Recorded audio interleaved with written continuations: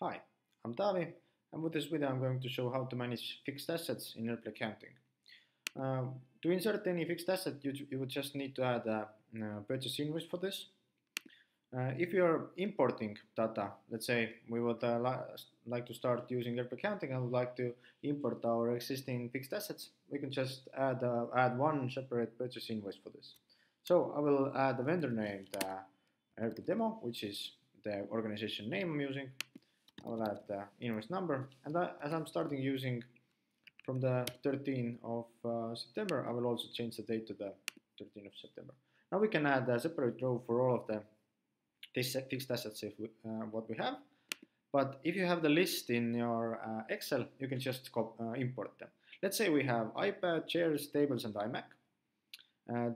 We bought iPad with $150.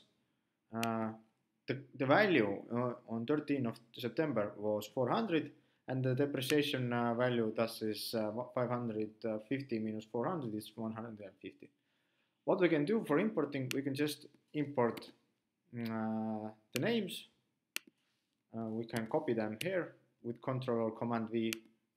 We can also then copy the purchase price,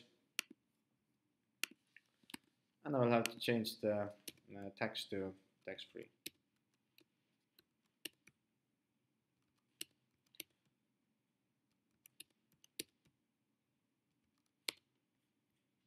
After that, we have saved purchase fixed assets. We would like to also pay the invoice, because otherwise it will leave unpaid for the rest of the time. So I will change the date to the 13th of September. And after I have imported fixed assets, I have imported customer and suppliers initial balances. Then I will correct the account balances. And then I will insert the account balance, and then the balance of this account that I added the payment will be correct also. Okay, now how to add the depreciation values of the 13th of September. We will have to go to the calculate depreciation. I will change the date to the 13th of September. And I will just add the depreciation value to every fixed asset we have. As we can see, 150, 400, 400, and 100.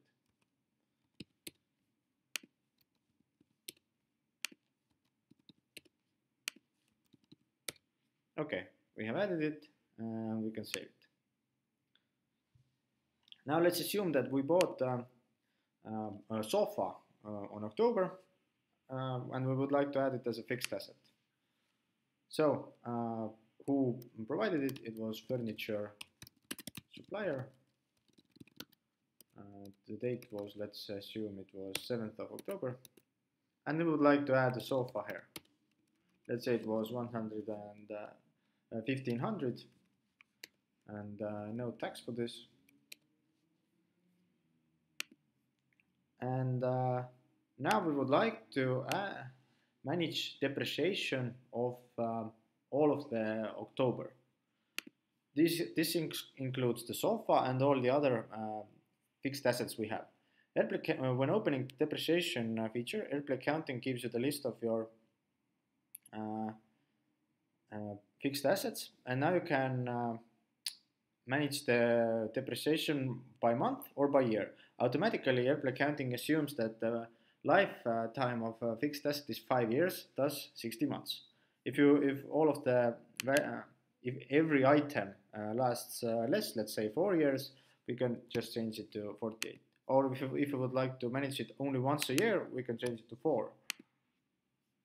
Right now, I'm saying that all of these items will last 4 years. If anything lasts less or more, you can change it from here. I will also change the date to the 31st of October. And depreciation value is calculated automatically.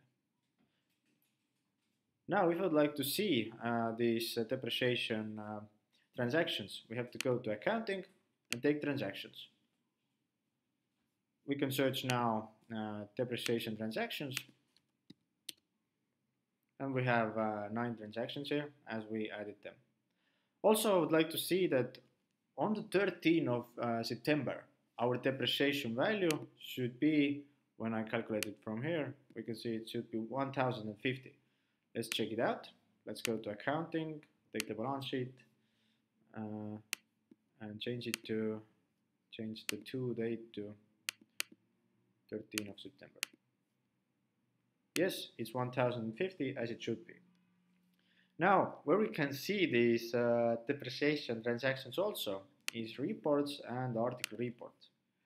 And we can take the inventory articles, we call them inventory articles, and we can see these also from here.